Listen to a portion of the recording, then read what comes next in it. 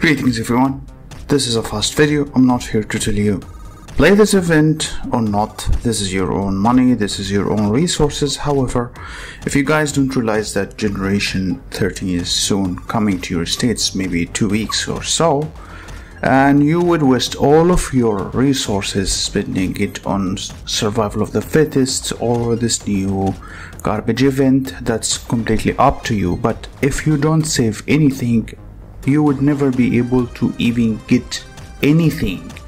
When the new survival of the fittest comes up, it's over for you if you don't have any resources, and everyone will go crazy.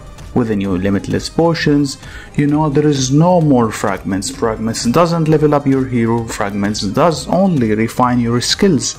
So you need limitless potions, and the only way now to get limitless potions alongside the quests is to be in at least some of the good ranks during survival of the fittest at the time in which Gen 13 is online. So that's up to you, but personally, are you going to waste your resources for an extra 100 fragments or a useless garbage skin 3% attack? Or hey, maybe you want some extra set over 200 extra mush?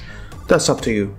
But for me, I'm saving every single shit I got until this event comes online. Save every resources you have until this event comes online, because guess what?